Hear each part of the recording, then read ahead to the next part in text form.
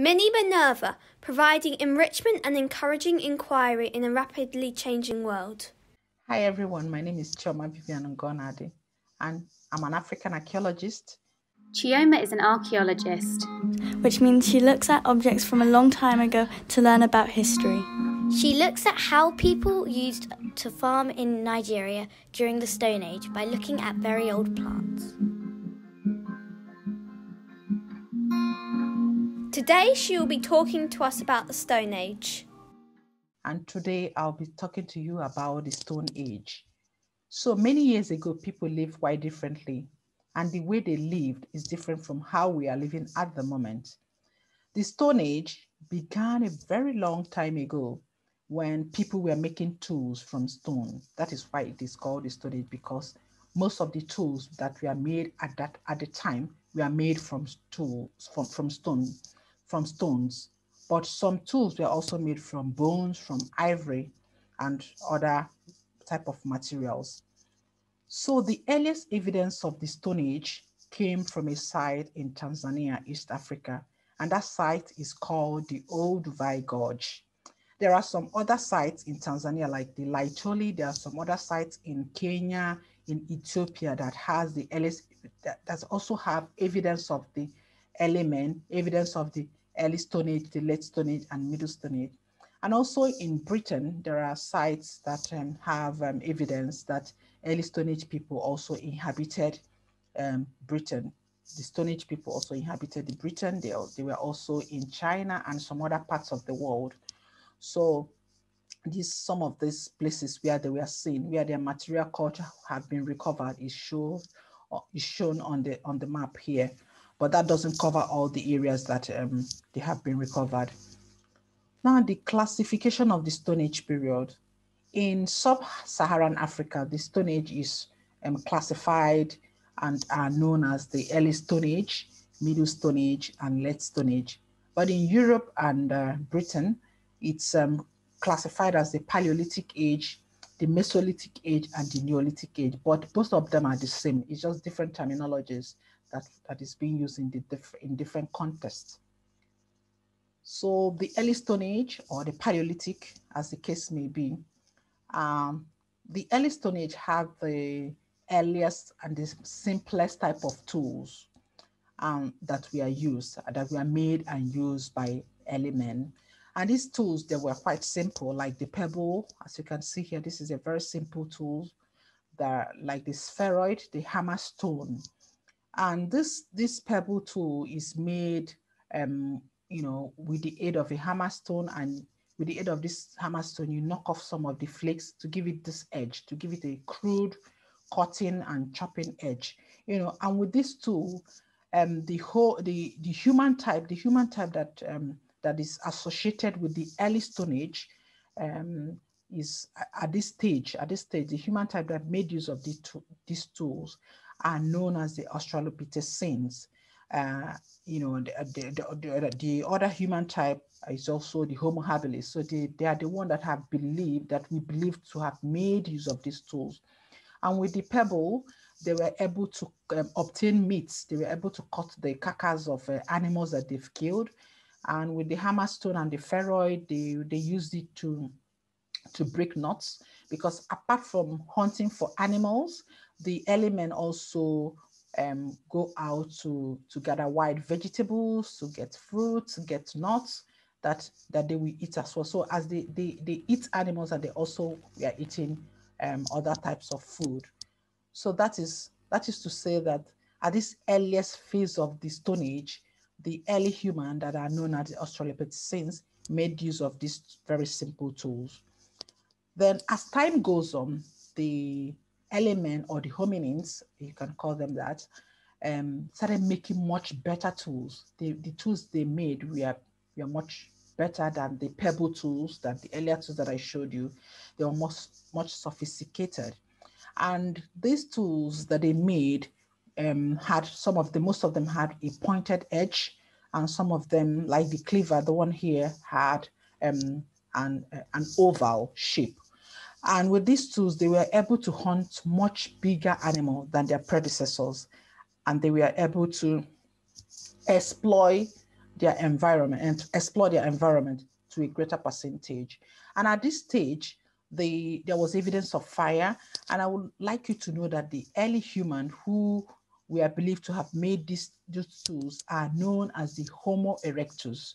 Homo erectus. So they were believed to have made and used this type of tools. So at this stage with the Homo erectus, they were making use of the hand axe, they were making use of the cleaver, and they were making use of the scrapers and some other tools.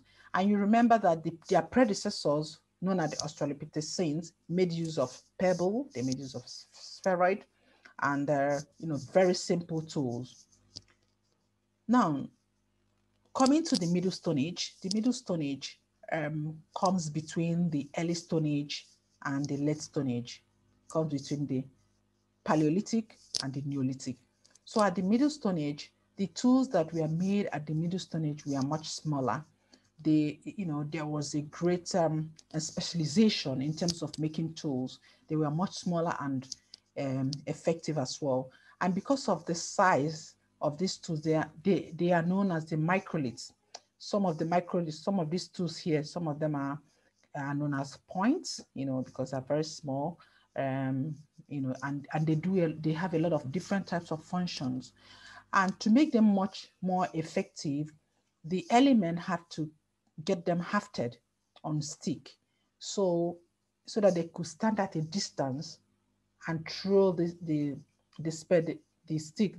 They can stand at a distance and throw the stick or the spear, because they were using spear, bows, and arrows at an animal, without endangering themselves.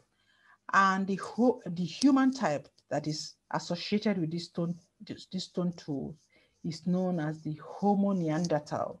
You can also call them the Homo neanderthaliensis.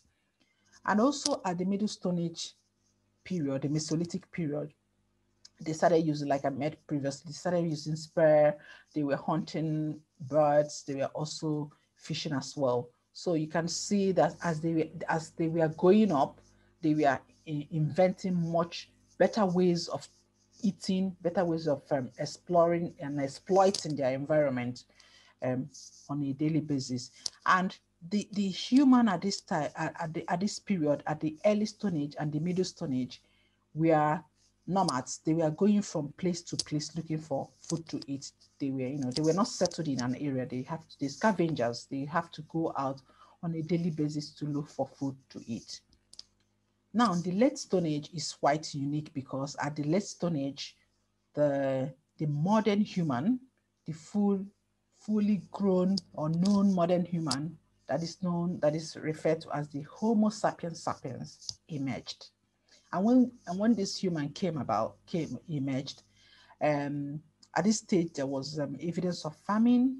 They started farming, started cultivating crops, and started taking care of animal domestication. And because they had to, they started farming, they had to settle in a place, and they started building structures, houses, to enable them to stay at a place to take care of their animals and the crops as well. And also at the Late Stone Age, they made pots. They made pots to enable them to cook food, because they started farming. They also made use of the pot to store water, to store their grains, and so many other functions. And also there was also evidence of cave paintings.